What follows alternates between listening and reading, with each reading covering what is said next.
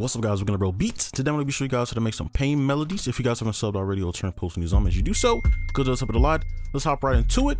So first things first, we're just gonna need a scale. Now you can use a major or a minor. For this one, we could just use a minor just because it's more common. Let's do a B minor. Okay, now we can always transpose later. So let's just go ahead and get into it. And my BPM is like 160. You can kind of put it to wherever you want. It doesn't really matter. All right, so this is the piano that we're going to be using. All right, so instead of giving you like a chord progression that works, I'm going to show you how to actually build it from scratch, and so that you can make your own custom kind of pain melody chord progressions and stuff. All right, so what we need to do first is look at these half steps. Now, usually people say that, and then what people will do, they'll go and they'll just stick to these or whatever. But what that is going to do is make it sound dark. Okay. And I'm gonna show you what I mean. So if you're like, oh, let's make a sad melody, let's just use these half steps, right? That sounds more dark, right? Than like sad, right? Or something like that. So you have to be careful with how you use these. Now, you can somewhat get a sad melody if you stick with the same group or pair, right? And that's what I'm getting at. You wanna use the same pair or stick there. You can go off, but if you go off, sometimes it will sound too melodic or too dark. Okay, so what I suggest doing, especially if you're just a beginner and you're not really sure how like all this works, you can stick, let's move this down. You can stick to this family, okay, and then just go one off. So this will be sticking to the family, and then you can just go one off. So we can just use this note, right? Or you could do root, right? And you can use this family. Right, and that even sounds a little bit more sad to me, right? And then obviously you can use other notes if you want to experiment, but this is kind of the gist of it. So what we can do is actually use this and build some chords. So let's build our chord here. Some things we can do, we can pull this up an octave, pull this down an octave, just pull that down and pull this down an octave. Okay, simple as that. If we want, you could take something like this, let's pull that up.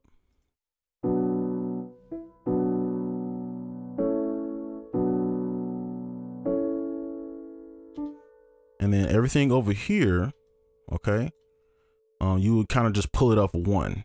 So pull this up one and just delete that, pull that up one.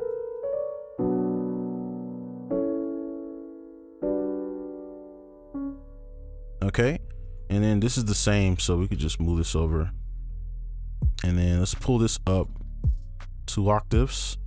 So we're just pulling up this 2 octaves just so it's not the exact same, right? So it's not the exact same. Okay,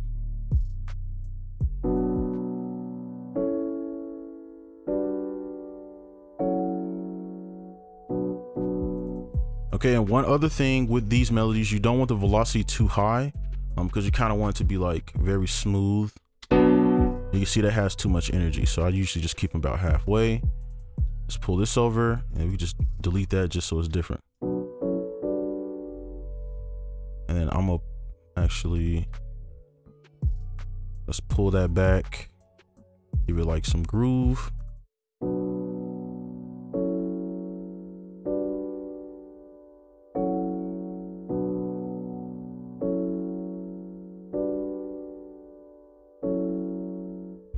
All right, and now we have a chord progression to work from. All right, so now we're gonna start on another instrument. Now, before we go ahead, I'm gonna just kind of explain this part real quick because I kind of skimmed over it. So with this one, you know, we had our bases or our roots of our chords, and then I just built a chord from there. So this B would be this bass chord, right? And then I just pulled things up and down an octave. So moving over here, we had this to start. So what I would do in my head, which I kind of skimmed over, is make a chord like this and then just pull these up an octave. Now, how did I get the E? If you look, the E is a part of this chord, right? If we move up, it's a 7th chord, right? So that is how I got that. And then you just delete a note. Okay, so let's go over here, and actually to speed things up, we could take any of these notes to start like a start and finish for our melody. So we could just take this E and F sharp. It doesn't really matter which one, because it'll all be in harmony, and then you just build into it, right, or down into it. So for example, do something like that, and then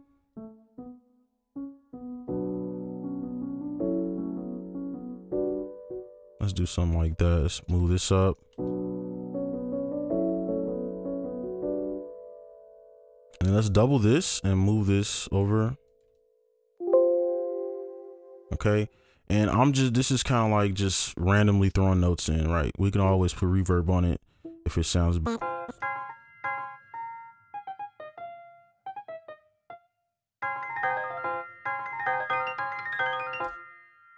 Okay, one more time.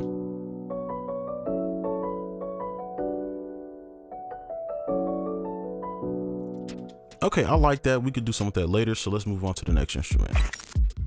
All right, so now we have our guitar. And you don't need to play everything throughout the entire melody. That's why I stopped this here, because with these like pain melodies, not every time is the instruments like playing, you know. So we can go back here, and then what we can do, since we started with that E and that F, we can use this F kind of to offset it so it's not starting where the piano is. We can, and let me zoom in, we can make a chord out of this, and then just pull these top two down an octave, and you can kind of play around with like the notes.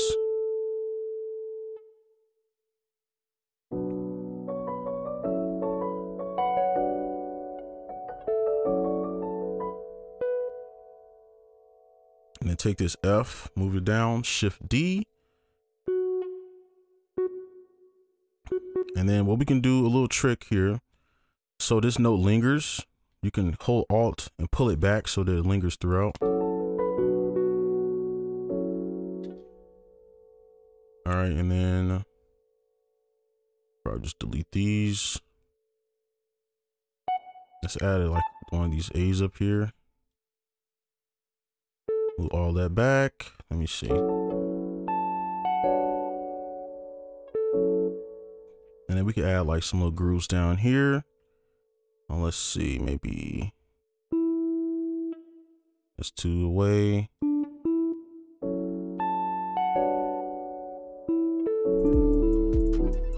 Okay, I like that. It's pretty smooth. And if you notice, a lot of these notes are kind of in the same area. So that is it for the guitar. Let's move on to the next one. All right, so now we have like an ambient sound. This is custom, just to add ambience to it. So that's pretty much what we're gonna be doing, because I think this melody is pretty solid so far. So what we can do is just kind of steal from what we already made.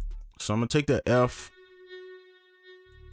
and then we can just make a chord backwards and use these notes. And then I'm gonna just probably just wiggle back between these like this.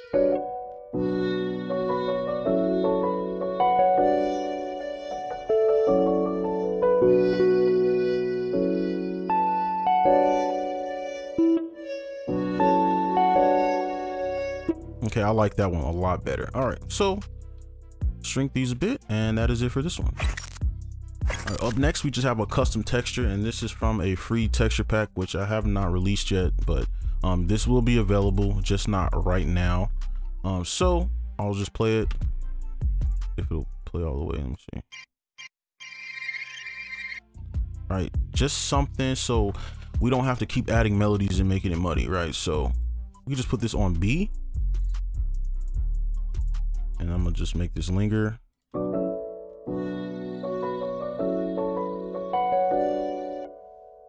Turn this up.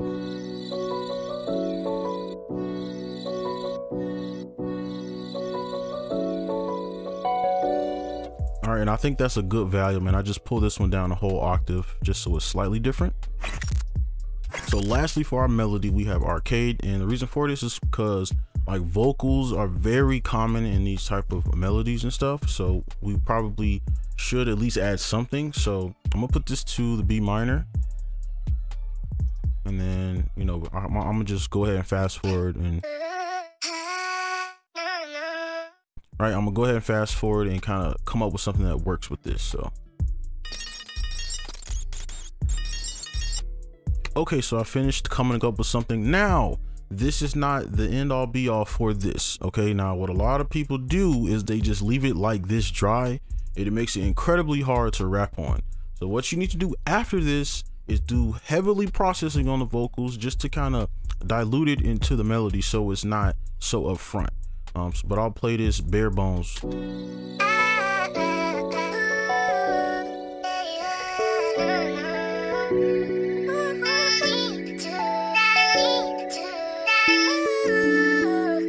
Right, and so the goal is to kind of make our own little sample, and then we can manipulate it and chop it up, add reverb and all types of effects to it. So what we're gonna do now is go ahead and start on the drums.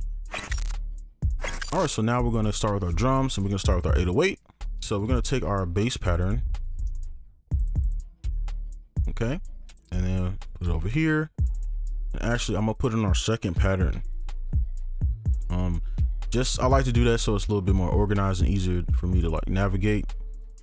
So over here we can kind of just put these in places where the 808 would usually be and kind of offset some of these.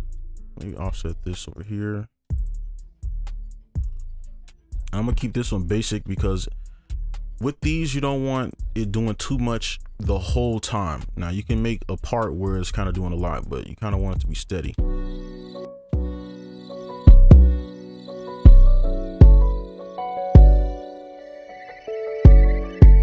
I think that's steady enough, and then if we want to add a bunch of other stuff later we can. So that is 808. We can go ahead and add or do our hi-hats. All right, so now we're just gonna go ahead and do the hi-hats and just kind of throw everything else in. Now with these type of beats and stuff, not all the time are the drums doing a lot. It just sounds like it because you have somebody singing or rapping on it. You have all these weird sounds going on, but if you really listen to the drum pattern, it's usually just like a few sounds. So I went ahead and added our perk or our rim, just so it's easier for this. So I'm gonna just kind of fast forward through this part.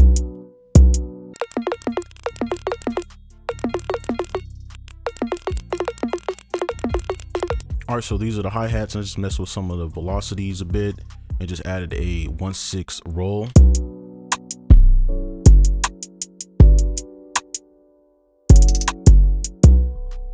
All right, and then we can just add these in.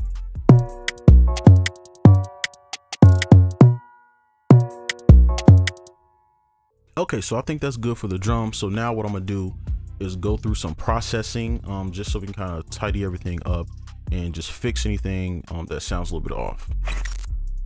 Okay, so now we're gonna go over the processing, and I'm gonna only go over the important parts just so people can know what to put on their sounds if they have like a similar setup.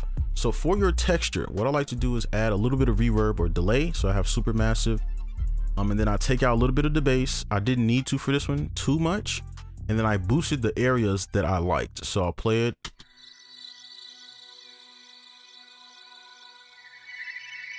And I really like these like bubbly effects, so I boosted that.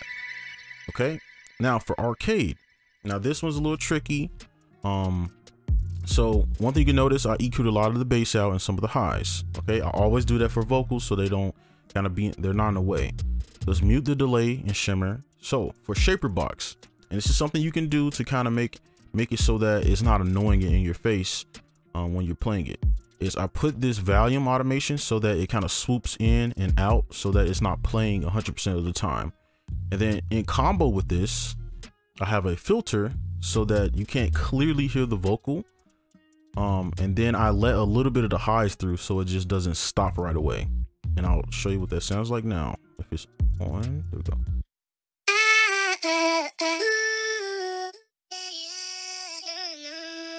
You can see when it's down, I let a bit of the highs through, okay? And then we just add shimmer and delay. Okay, and this is what it sounds like.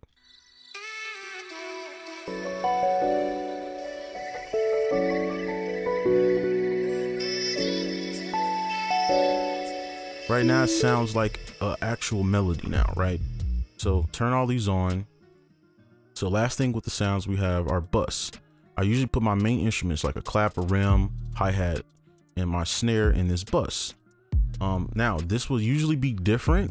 I will have like a transient processor, but I wanted to try SaberBox as a transient processor. So I put this volume automation, and then I just click one of these. I forget which one it is, but I click one of these trim, this one right here, just to shorten the decay so the drums play faster.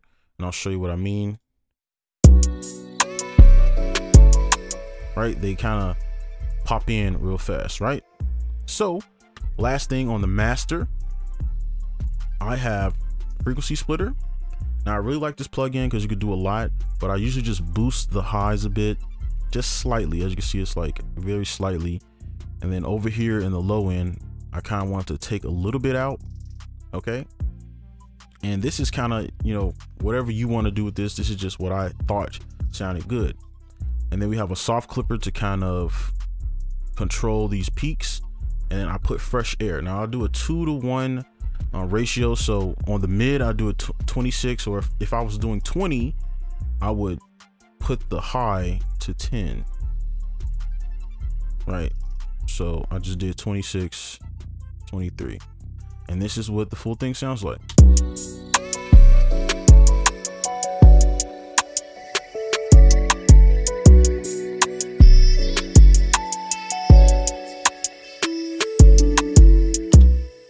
All right, and that's going to be it for this video. Hopefully it was helpful.